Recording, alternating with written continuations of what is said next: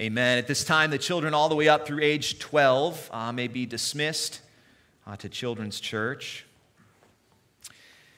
And would the rest of you please turn in your Bible to Job chapter 1. Job chapter 1, if you choose to use the seat Bibles we have available to you under the seats in the row in front of you, that would be page 440. Job chapter 1. Today we're going to spend most of our time simply in verse 1 of Job chapter 1. I hope all of you had a great time of giving thanks with your friends and family this past Thursday. I'm certainly thankful for all of you and for the ministry that the Lord has entrusted to me, along with the elders and deacons here at Faith. And I'm anticipating great things for our church in the coming year, and I hope that the same can be said of you. And as you're turning there, I wanted to provide actually some clarifying remarks regarding something that I said last Sunday. How many of you have heard of the Bereans? Have you heard of the Bereans? Many of you. That's good. That's good. We read about them in Acts chapter 17, and the text tells us that the Bereans were a noble people, and they were a people that were hungry for the word of God. Acts 17:11 tells us that they received the word with eagerness. And I hope the same can be said about us here at Faith. And any time that the Bereans were taught the word, they would diligently examine the scriptures daily to see if what they were being taught was in fact true. And it encouraged me this week that we do have people like that here at Faith Bible Church. And what am I getting at as I say that? Last week I mentioned the fact that Job was not perfect and that the events of the book occurred before the giving of the Mosaic law and the sacrificial system present in the tabernacle and the temple. And in support of this, I mentioned Job 1:5 and chapter 42, verses 7 and 8, and said that Job regularly offered sacrifices for himself and his family. And a careful Berean among us sent me a text message pointing out that those passages don't indicate that Job offered the sacrifices for himself, and she was right. Chapter 1, verse 5 refers to Job offering sacrifices specifically for his children, and chapter 42, verses 7 and 8 refers to Job offering a prayer for his friends who sacrificed at the Lord's command. So clearly these texts do speak of a time before the Levitical priesthood, as we said, but they do not refer to Job offering sacrifices for himself. Actually, a better text to support the fact that Job was not perfect would be Job 19:25, where Job declares that his Redeemer lives. Only those obviously requiring redemption would need a Redeemer. And Job identifies himself as one of those who is in need of redemption. So I misspoke, and I apologize for that, and this provides a good opportunity for me to tell you that I, like Job, am not perfect. But with all seriousness, though, I hope that you are all paying close attention anytime you receive teaching from God's Word and are carefully testing what you hear against what the Scriptures teach. We are to be people of the book, and our faith doesn't rest on our opinions or what I think or what you think God may or may not be like, but rather on who His Word declares Him to be. And one more thing, I know that I've said this before, and I mean it. I'm always open to discussing any questions that you might have regarding the teaching and preaching of the word here at Faith, and I love and welcome those conversations. So please do not hesitate to come to me personally if you are ever in a place of confusion or even disagreement, or simply want to talk further about something that we're studying here as a church. With our Bibles open, we will talk, grow together, and I trust be better for it. So with that said, let's shift our focus to where we're going today. And as we pause to do that, would you please pray with me? Father, we are all in need of your grace. We are weak people. We are frail people. We are faulty people. But God, we find joy in that your word tells us that you are putting us back together by the power of your Spirit in view of the mercies that we have in the person and work of Jesus. And so, Lord, this morning as we come to your word, I pray that we would receive it for what it is, the very word of God, and that you would do the work that you intend to do in us, sanctifying us, carrying us along in that path of holiness to the praise of your glorious grace. Father, that you would be nourishing and encouraging us spiritually by the power of your word and through the person of your Spirit. And that, Lord, you, as your word goes out this morning, would accomplish in our lives, in our minds, and in our hearts everything you've intended to do today. We know that you will because your word promises that very thing.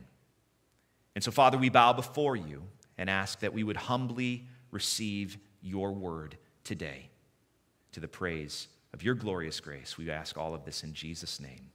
Amen. The title of this morning's message is Before Trials Come. Before Trials Come. This is the second message in a two-part series. If you were with us last week, we worked through Job chapters 1 and 2, noting that trials and suffering will be a part of our experience in a broken and sinful world. However, though trials should come, for the Christian, we can have joy. We can rest in God's goodness during the storm and when the waters of life are choppy. For we know that God desires to transform our lives by producing steadfastness, patience, and endurance in us, ultimately drawing us closer to Jesus through it all. And nothing we face in life is without a divinely ordained purpose that flows from the wisdom, love, and faithfulness of our merciful and gracious God. Romans chapter 8, verse 28 says, we know that all things, everybody say all things. We know that all things work together for the good of those who love God, who are called according to his purpose. And last week we ended noting that trials prove, when we experience trials, they prove who we really are. And if you remember, we saw intensely different responses from Job and his wife to the trial and tragedy that Job experienced. After losing his wealth, his servants, and his children, Job said the following in chapter 1, verses 20 and 22. The text says, then Job stood up, tore his robe, and shaved his head. He fell to the ground and worshiped, saying, naked I came from my mother's womb, and naked I will leave this life. The Lord gives, and the Lord takes away. Blessed be the name of the Lord. And throughout all this, Job did not sin or blame God for anything. And then after enduring excruciating physical suffering on top of all that he had already gone through, we encounter the reaction of both Job and his wife in Job chapter 2, verses 9 and 10. The text says, his wife said to him, are you still holding on to your integrity? Curse God and die. You speak as a foolish woman speaks, Job said to her. Should we accept only good from God and not adversity? Throughout all this, Job did not sin in what he said. And the question that we ended with, as it relates to Job, was how? If I were to endure, rather when I endure, deep, dark, dismal days of trial and suffering, how could I be a person? How could we be a people who, to the glory of God, would respond like Job? Not cursing and despising the Lord, but worshiping, trusting, and resting in his divine providence. And so today, that's the question that we're going to consider. How can I live in such a way so I am prepared to respond as Job did and bring glory to God in my suffering? me say that one more time. How can I live? How can we live in such a way so to be prepared to respond as Job did and bring glory to God in my suffering? And to answer that question, we're heading to the very first verse of Job chapter 1, as I said, and we'll look more closely at three characteristics of Job's life, three things that were exemplified by Job before the trials came. And then we'll seek to become the same type of person by God's grace in view of Christ Jesus. And now, if you're here with us today, and you're right now going through a tough season in life, it doesn't mean that it's too late for you to start pursuing the characteristics that we'll talk about as we work through the message today. They should really be the aim of every follower of Jesus, and I trust that pressing into these things, even amid your suffering, will only serve to strengthen and bless you. So let's start here. If you're taking notes, before trials come, by God's grace, I will, number one, find my ultimate standing in the Lord. Before trials come, by God's grace, I will find my ultimate standing in the Lord. Look with me at verse 1 of Job chapter 1. God's word says, there was a man in the country of Uz named Job. He was a man of complete integrity. Many other translations, including the ESV, the NASB, and the NIV, use the adjectives blameless and upright. The fact of the matter is that Job's character was being refined through his relationship with God. And when I speak of Job's standing with the Lord, I'm referring to his relationship with God. Job had a right standing with God that resulted in the changing or the change of his character. That is, Job was blameless. He was upright. He was a person of complete integrity because of his relationship with God. The longtime pastor of Wheaton College Church, Kent Hughes, once wrote, integrity characterizes the entire person, not just part of him. He is righteous and honest through and through. He is not only that inside, but also in outer action. The Oxford Dictionary actually defines integrity as being whole or undivided. Job's heart and life were wholly devoted to the Lord. He was an undivided man prior to his suffering. Job's integrity flowed from his standing with the Lord. And maybe you have a similar testimony. Particularly if you came to know the Lord later in life, you look at your life before Christ, the things you valued, the choices you made, the company you kept. Compromise was commonplace. Likely there wasn't much integrity. You didn't care about being faithful, honest, pure, or blameless. Perhaps you would easily give in to the influences around you, and it didn't bother you much to bend the truth to benefit yourself or even take advantage of others for personal gain and pleasure. But then, you were graced with a new mind and heart from the Lord. You were granted repentance, as 2 Timothy 2:25 says, and everything changed. Like Zacchaeus in Luke 19, Jesus came after you. He invited himself into your house. And as a result, you desired to be different. In view of the grace of God and the free forgiveness of all your sin, you wanted, in worshipful response, to be a person of integrity, a person who lives for God's glory, undivided and wholly devoted to Him.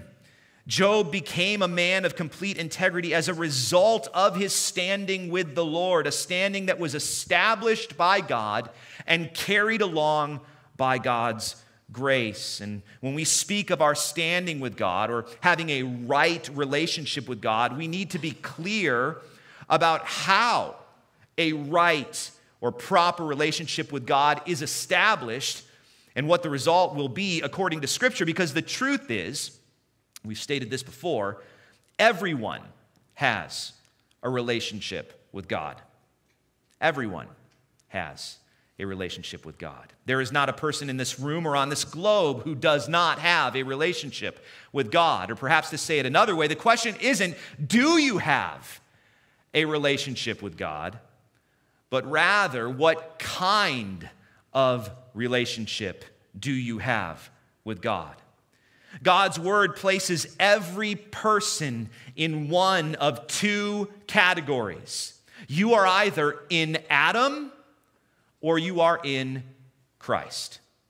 Adam, the first man, served as the federal head or the representative of the entire human race. And this might not sit well or resonate well with a 21st century Western culture that is thoroughly individualistic. But that is the design of God, displayed in Scripture as it relates to the human race. And when Adam chose to rebel against God's good word and God's kingly rule, he became a transgressor. He experienced the curse of sin, and he was sentenced to physical and spiritual death. We read this in Genesis chapter 2 when the text says, "And the Lord God commanded the man, you are free to eat from any tree of the garden, but you must not eat from the tree of the knowledge of good and evil, for on the day you eat of it, you will certainly die." In that command, God is establishing his benevolent goodness toward Adam. You're free to eat of any tree in the garden, but he's also establishing his kingly rule over Adam in the prohibition of eating from only one tree in the garden, the tree of the knowledge of good and evil.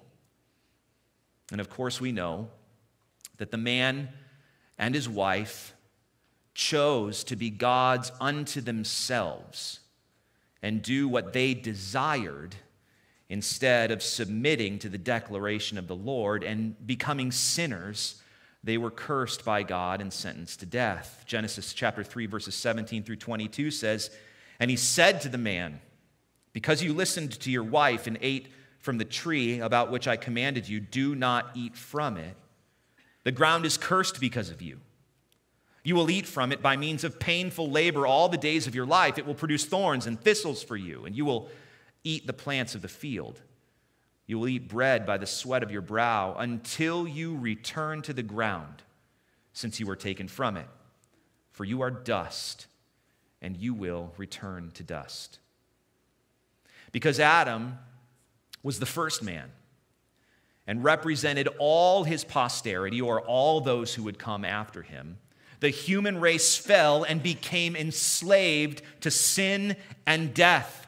1 Corinthians 15, 21 and 22 tell us that death came through a man, namely Adam.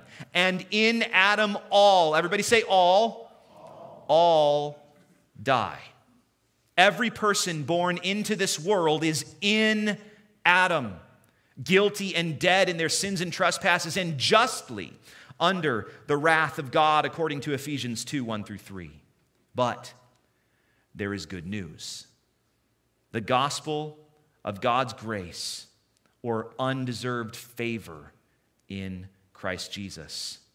A way, in fact, only one way, or the way to be put in a right relationship with God is available to all who would believe in the last man, or the second man, Jesus Christ. Romans 5:17 says, "If by the one man's trespass death reigned through that one man, how much more will those who receive the overflow of grace and the gift of righteousness reign in life through the one man, Jesus Christ?" So the question is, are you still guilty of sin and under God's righteous wrath? Or have you been reconciled and redeemed through the life, death, and resurrection of Jesus Christ? Have you received the gift of righteousness by believing in Jesus alone for the forgiveness of your sins, freedom from condemnation, and a future of life everlasting with Him? The gift of righteousness that Romans 5:17 speaks of is called justification. Justification. What is justification? What does it mean to be justified in God's sight? It looks like this. The righteousness that you and I require to be in a right relationship with God cannot be produced by us. No amount of good deeds will take away the guilt of our sin. We need the guilt to be taken away. We need our debt of sin to be canceled. And we need a perfect record of obedience reckoned or gifted to us. And the Bible says, in Jesus Christ and only in Jesus, the great exchange of our guilt for the grace of his righteousness is available to all who believe. 2 Corinthians chapter 5, verses 20 and 21 says, we plead on Christ's behalf, be reconciled to God. He made the one who did not know sin to be sin for us, so that in him we might become the righteousness of God. Justification is the legal declaration of my guilt, of your guilt if you are in Christ, being pardoned, and my sin being forgiven because Jesus stood in my place on the cross as one condemned for my sin. Then he gifted me by grace through faith his perfect record of obedience as my own. It's not that I am righteous by my own actions and effort, but a righteousness from outside myself, the very righteousness of Christ, has been given to me by grace. It's just as if I have never sinned and just as if I have always obeyed. Justification secures my standing with the Lord. If you are in Christ, justification secures your standing with the Lord. Beyond that, those who are justified by grace are also being sanctified by grace. Sanctification refers to being set apart as holy and being changed into the likeness of Jesus by walking in obedience to God's word and in the power of the Holy Spirit. You see, sanctification is the outcome of a secure standing with the Lord. It is by God's sanctifying work in my life through the power of his Spirit that I will become a person like Job of integrity.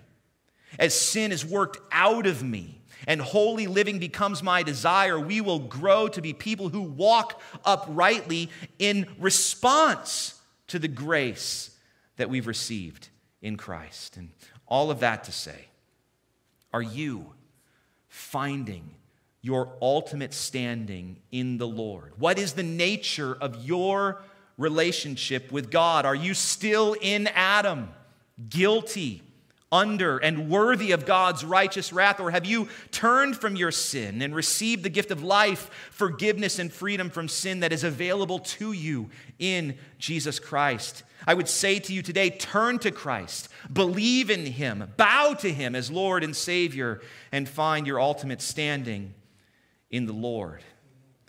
And I would challenge you to not leave this place today until you know squarely where you stand with God.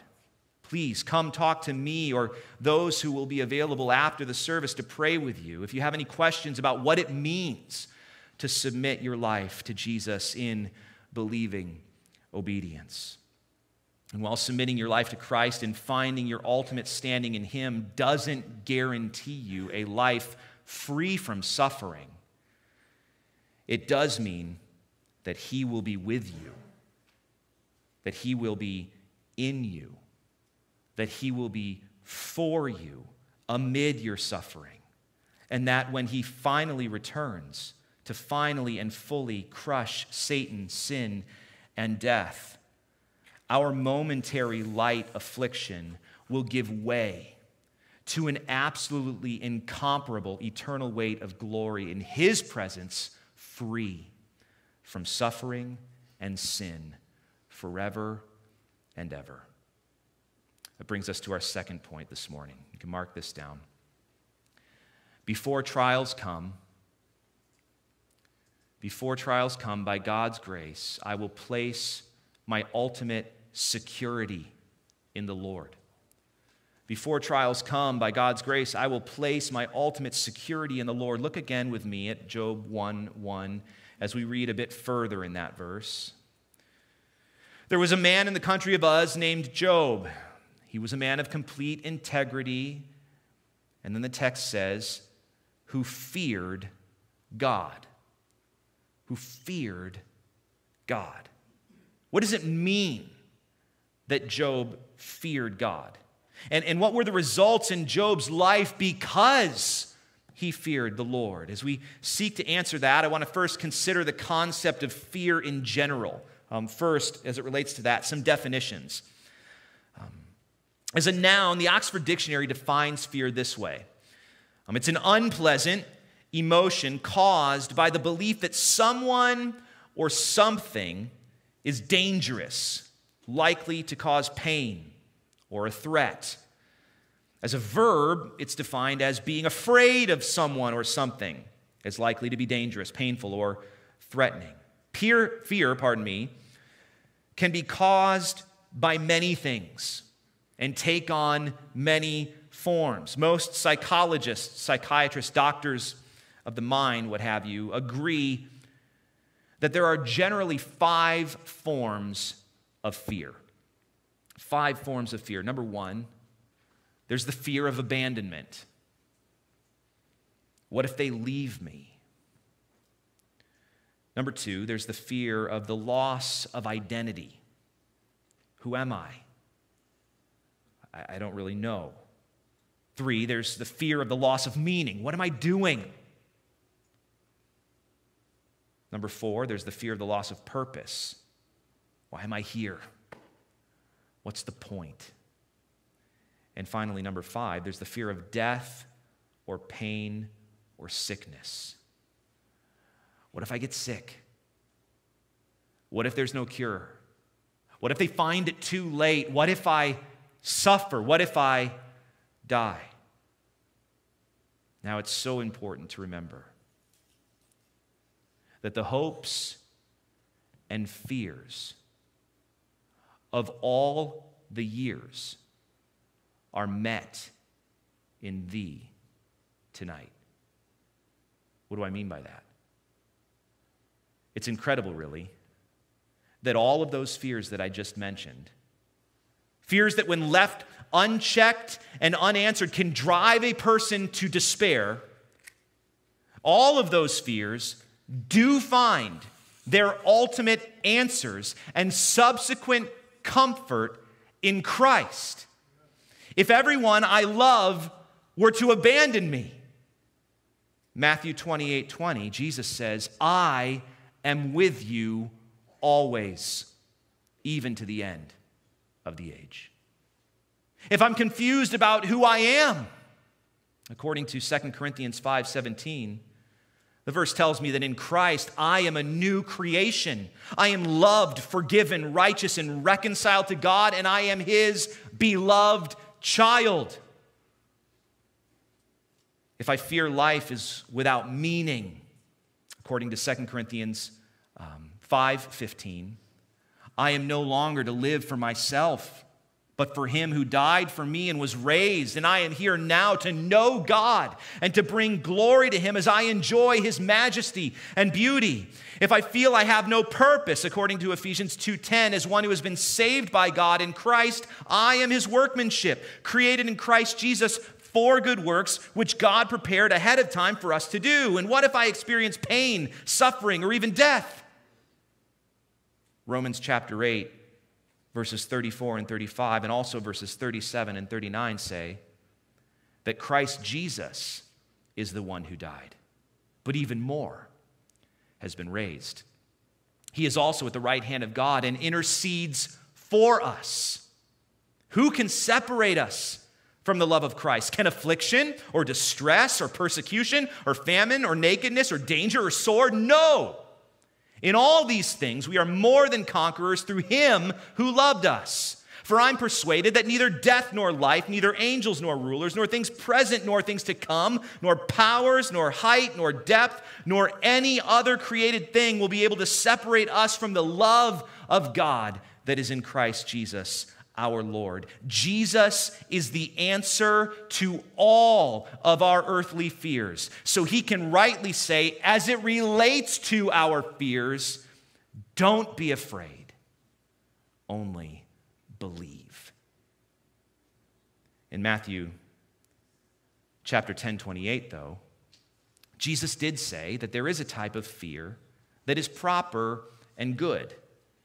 That being the fear of the Lord. We read it in Job 1:1 that Job feared God. But what really does that mean? And what were the results in Job's life because he feared the Lord?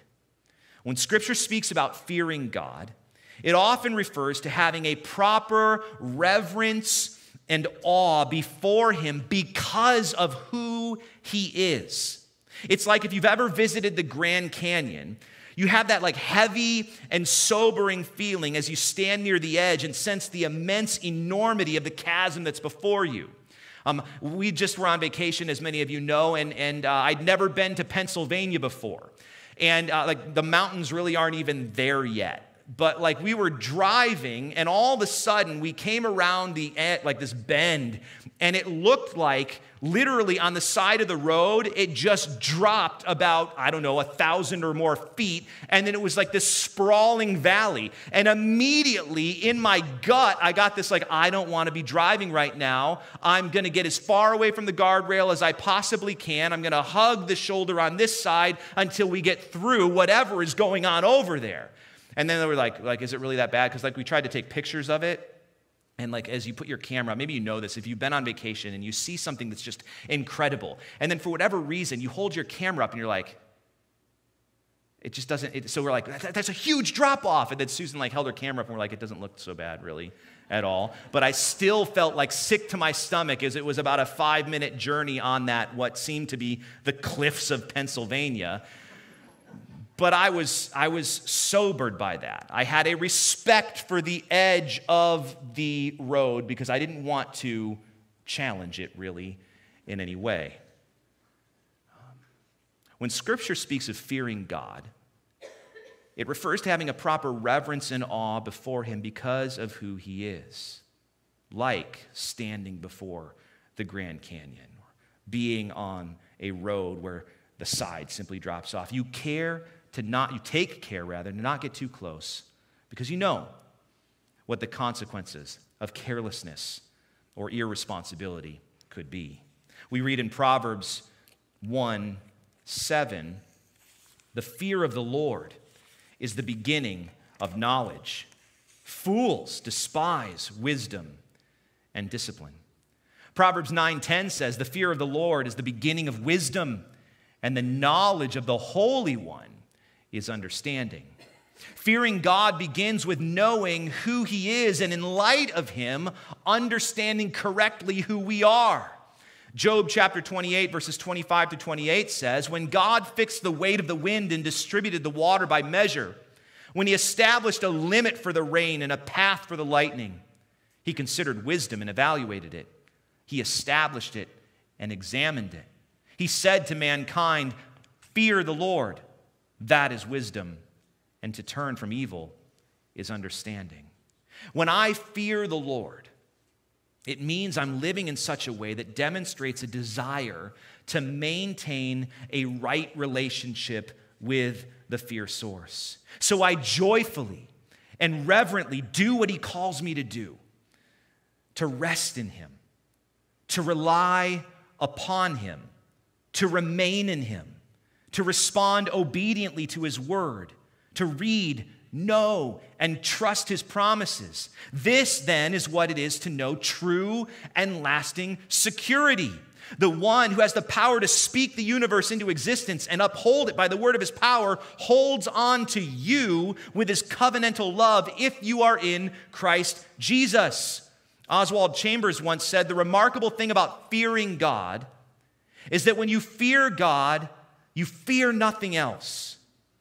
Whereas if you do not fear God, you fear everything else. It's the Lord who is in control. It's the Lord who provides me with what I need. It is the Lord who is my portion. It is before the Lord, rather, and with the Lord that I live my life. If I have him, I have all I need, and I am secure. We experience, and Job experienced, a profound security in the Lord when we find him to be truly sufficient and powerful and wise, and we flee to him for salvation. Job had this view of the Lord and subsequent security in the Lord as a result of his proper fear of the Lord. This is demonstrated, as you may remember, by his words in chapter 1, verses 20 and 21, when Job responds to the first wave of suffering. We read it earlier, but we'll read it again. Verses 20 and 21 say, Then Job stood up, tore his robe, and shaved his head. He fell to the ground and worshipped, saying, Naked I came from my mother's womb, and naked I will leave this life. The Lord gives, and the Lord takes away. Blessed be the name of the Lord. For Job, one who feared God, the Lord himself was enough. The Lord was all that Job truly needed. Job came into this world with nothing and would take nothing with him on his way out. If he had the Lord, he would be secure, no matter the storm that he faced. Before the storms and the trials come, by God's grace, I will place my ultimate security in the Lord. That brings us to our last point this morning. Before trials come, by God's grace, I will draw my ultimate strength from the Lord. Before trials come, by God's grace, I will draw my ultimate strength from the Lord. Again, look with me at Job 1:1, and we'll read the verse now in its entirety. There was a man in the country of Uz named Job. He was a man of complete integrity who feared God and turned away from evil. Where do we find the strength to walk with integrity? Where do we find the strength truly to turn away from evil and live obediently both before and when the trials come? This certainly does not come from ourselves. Job knew that himself. He said in 28:3 that he would walk through the darkness by the Lord's light. If you would, keep your finger there in Job chapter 1 and flip over to Ephesians chapter 6.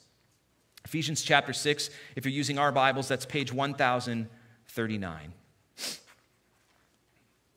Ephesians chapter 6, Paul similarly instructs us to rely upon the Lord. In Ephesians 6:10, he says, Be strengthened by the Lord and his vast strength. That is, let the Lord's strength be your strength.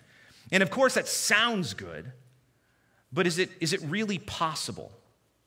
How do we, like Job, walk through the darkest times of life by the Lord's light and find strength from the Lord to stand in the trial and the storm? Paul continues in Ephesians 6, after the verse that we just read, detailing for us what it looks like to be strengthened by the Lord and walk in his vast strength. Paul says in verses 11 and following, Put on the full armor of God so that you can stand against the schemes of the devil. For our struggle, as Job knew, is not against flesh and blood, but against the rulers, against the authorities, against the cosmic powers of darkness, or I should say experienced. He was unaware of what we're aware of in the story. Against the authorities, against the cosmic powers of this darkness, against evil spiritual forces in the heavens. For this reason, take up the full armor of God so that you may be able to resist in the evil day and have prepared everything to take your stand. What is God's word saying?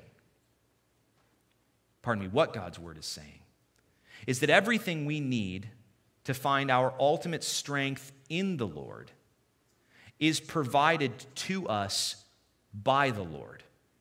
God gives his children the armor, the strength they need to resist the onslaught of the enemy. And he goes on in detail at what that looks like. In verse 14, the text says, Stand therefore with truth like a belt around your waist. Truth. Where do we find this truth that provides us with security and stability like a belt around our waist? Jesus said in John 17:17, Sanctify them by the truth. Your word is truth. So in view of Christ, to be strong is to be a person whose mind and heart are saturated with Scripture. Yet we continue in Ephesians 6. Look at the next element of strong armor there. Righteousness, like armor on your chest. One pastor once said, the only weapon of lasting consequence that Satan truly has against us is the accusation of unforgiven sin, of guilt. If we are to be found guilty, then we are justly condemned before the judgment seat of God. But remember, a verse we mentioned earlier, 2 Corinthians 5:21, he made him, the one who did not know sin, Jesus, to be sin for us, so that in him we might become the righteousness of God. If you are in Christ, you have a righteousness that is not your own, but one that has been given to you by grace through faith in Christ. You are justified and you stand strongly secure in view of Jesus. The text continues there, and your feet sandaled with readiness for the gospel of peace. We are people who bring the message of freedom and forgiveness in Christ to those around us, and flee ourselves again and again to the good and saving news of the gospel, of what God has done to save sinners like us through the life, death, and resurrection of Jesus. And then look there at what Paul says next in verse 16. In every situation, take up the shield of faith with which you can extinguish all the flaming arrows of the evil one. Scripture refers to Satan as the accuser of God's people in Revelation 12:10. And whether our storm takes the form of an onslaught of accusations from the enemy leading to an overwhelming sense of doubt about our standing with the Lord or his goodness, or perhaps it comes in the form of heavy anxiety, the strength to endure is given to us by the Lord in the form of the shield of faith. Faith, of course, as it's been helpfully defined, is believing God's word and acting upon it no matter how I feel, because when I do, God promises a good result. Face the storms and trials of your doubts, fears, and anxieties with the sturdy and reliable truth of God's word. Believe his promises no matter how you feel, and allow your feelings to be formed by your faith in his word. Paul finishes here by noting our salvation in the place of the word and prayer in the life of the believer. Look at verses 17 and 18. Take the helmet of salvation and the sword of the Spirit, which is the word of God. Pray at all times in the Spirit, and with every prayer and request, and stay alert with all perseverance and intercession for all the saints. Perhaps to sum it all up, we draw our ultimate strength from the Lord as we live with an utter reliance upon all that he has provided for us. His word, by faith in his precious promises, which are ours in Christ, and through his Spirit who lives in those who are in Christ Jesus. But in order to rely upon his word, we must be a people who know his word. And to walk by the power of the Spirit, we must submit to and keep in step with the Spirit as we obediently follow God's commands. But how gracious God has been to give us everything we need to be strengthened before and during the storms of life. And as we close this morning, I would like to invite the band to come up. This has been quite a bit to take in, I think, this week and last week. But I hope it's been helpful in preparing us for the trials and suffering we face, knowing that there is an all-wise, all-knowing, all-powerful God who providentially reigns over every trial that we face. And that we can be those who, before the trials come, like Job, are seeking to be people who, by God's grace, are standing in the Lord, resting secure in him, and living according to the strength that he provides. In this world, Jesus said, you will have suffering. But take heart. Jesus has conquered the world. May he be all our comfort and peace and strength as we endure and persevere to the praise of God's glorious grace until Christ returns or calls us home. Let's pray. Father in heaven, we thank you for your word. It is a rock upon which we can stand. May we, by your grace, and as your Spirit gives us both the desire and the wisdom, build our lives upon it. So even as the waves crash upon us, the foundation upon which we stand would be so firm